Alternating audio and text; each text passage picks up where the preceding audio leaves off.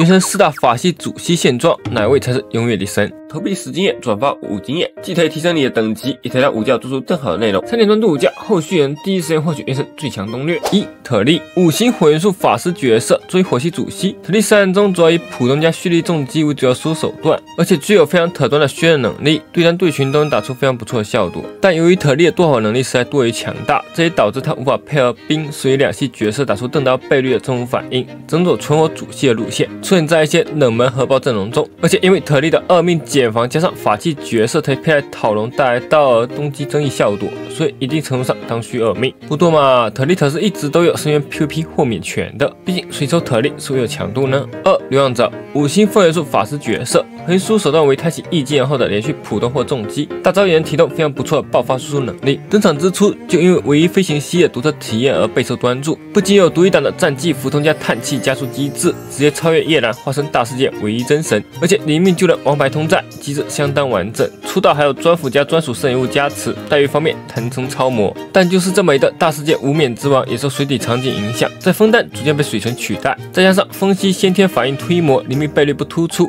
所以深渊登场率一直处于比较低迷的状态。但有独一档的飞行优势在，未来火多纳塔的探索肯定还是有所保证的，所以大世界依然必带流浪者的玩家，请投的1吧。3. 那维莱特5星水元素法师角色，3人中以蓄力重击为主要输出手段，无论是对单还是对群都是傲视群雄，碾压众生。解锁1命后，更是可以异化掉队伍中的盾符，随时随地想赚就赚，可以说是真正的出道级巅峰，以一人之力横扫全部主C，打破了主C角色们争论不休的强度问题。从此主C只有那维莱特和其他主C之分，短时间内他将是所有主C中不可逾越的天堑。现在也已经有很多小伙伴开始囤原石做的纳维福特了。不过王朝没有永恒，最近新深渊里已经加入了纳维打不了1点的水之唤醒，目前来看策划还是有意限制纳维的泛用场合的，所以大家觉得枫丹版本结束后，纳维的统治会被终结吗？4. 莱欧斯利5星冰元素法师，也是游戏中首位兵法，3人中以普通参打重击为主要输出方式，作为新时代的兵系，莱欧的整体素质还是非常不错的，毕竟其烧血机制加放芒机制都非常适配枫丹的烧血增伤体系方向。但是同为兵系主C，莱欧的输出模式不契合低命神鹤，在神鹤万星里并没有达到力压灵华的程度，而且自身灵命并不算完全体，这也导致了东决大人在灵命时只能蹭一蹭草型9的车。此外，同版本登场的纳维莱特都是领跑移动主C，这也导致东决略显原始，